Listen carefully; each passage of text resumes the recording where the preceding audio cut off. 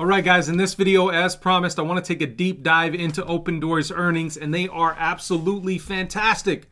So stick around.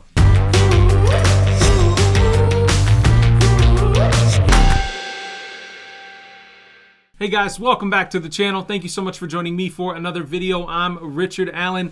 I do this every Monday through Friday here on the Tip Ranks YouTube channel, at least 2 videos per day. So please subscribe if you aren't subscribed already. I would love for you to be a part of the journey. It's been fantastic. It's super fun. A lot of informative videos that we post here on this channel, including this one, hopefully. So if you find some value from this video, let me know down in the comments. But we're going to talk about Opendoor Technologies. They had a fantastic quarter last quarter and blew out numbers, and I mean blew out numbers. We're going to talk about that. The first thing I want to do is I want to read a statement from the CEO of Opendoor because it gives you just a little snippet of what's going on, and then the last statement that he makes is absolutely fantastic. So, okay, bear with me here. It says, in the second quarter of 2021, we acquired a record 8,494 homes, generated revenue of $1.2 billion, and delivered adjusted EBITDA of $25.6 million, representing growth of 136% in homes acquired, 59% in revenue, and nearly $28 million in adjusted EBITDA compared to the first quarter.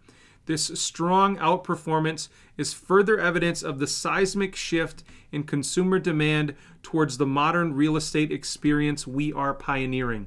Based on our current momentum, we are operating today at a second half revenue run rate that is on track to meet the 2023 target we provided at the time of our December listing. Wow! So they're on pace to hit the 2023 revenue target already this year. That's absolutely fantastic. They're a couple years ahead. So this is I was really bullish on this company before. I'm even more bullish on this company now. The last video I made on Opendoor, we talked about I think anything under $20 is a fantastic buy, and I mean fantastic buy for the short term or even the long term. So keep that in mind. That's my personal opinion. Obviously, do your own research as well, but I think anything under $20 for Opendoor is absolutely fantastic. Now, in the spirit of that statement, okay, the statement that Eric Wu made where he said, this strong outperformance is further evidence of the seismic shift in consumer demand toward the modern real estate experience we are pioneering. I want to play to you my favorite commercial from Opendoor. So stick around, it's about 30 seconds, and then we'll get back into the video, okay? Imagine if the first ever way we did things just became the way. Send. If we all just said, yeah, that kind of works, and left it there. Yeah! That would be ridiculous, right? Well, that's what happened with the home selling process, and it needed a change. So, we at Opendoor decided to invent a whole new way.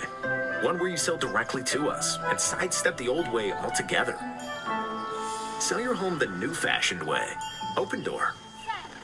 Yeah, absolutely love that commercial. It's my favorite commercial by far. And the reason I wanted to play it for you is because this sector of the economy, the real estate economy, is huge. We're talking trillions of dollars, north of 10 trillion, almost $15 trillion. I mean, it's a massive market, and it is ripe for disruption. It really is, and it hasn't changed in so long, aside from, you know, Zillow listing things online and real estate, professionals being able to market directly to you online and things like that. But the home buying process and selling process hasn't really changed much, and that's what Opendoor is trying to do. So I absolutely love that commercial. It gives you some good insight into the archaic nature of real estate, and that Opendoor is really doing some fantastic stuff. Now, I want to take a further deep dive into the numbers here real quick for you guys. Again, revenue,